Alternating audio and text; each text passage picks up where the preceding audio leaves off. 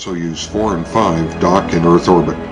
Two cosmonauts leave Soyuz 5 and spacewalk over to Soyuz 4. The two spacecraft are connected for 4.5 hours, and the missions complete the first docking of two-man spacecraft and the first two-man spacewalk in history.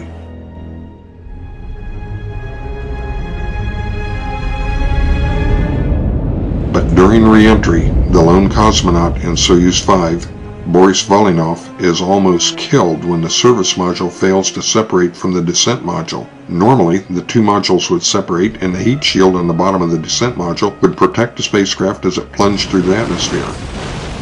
But as the atmosphere slammed into the Soyuz 5 during re-entry, the spacecraft flipped around so that the more aerodynamic top of the descent module started taking the brunt of the airstream. Since the spacecraft was now upside down, Volynov's body was being pulled against his harness instead of being pushed back into his padded seat. The hatch bulged inward because of the head-on force of air upon it, and its rubber ceiling began to smolder. Suddenly, the stress causes the service module to break away and the descent module flips around to its proper alignment. Volynov had escaped incineration, but the addition of the service module had caused the capsule to veer 2,000 kilometers off course. The parachute had not been destroyed, but the soft landing rockets failed to fire, and the spacecraft hits the ground much harder than normal. Volynov is thrown from his seat across the cabin, breaking several of his teeth.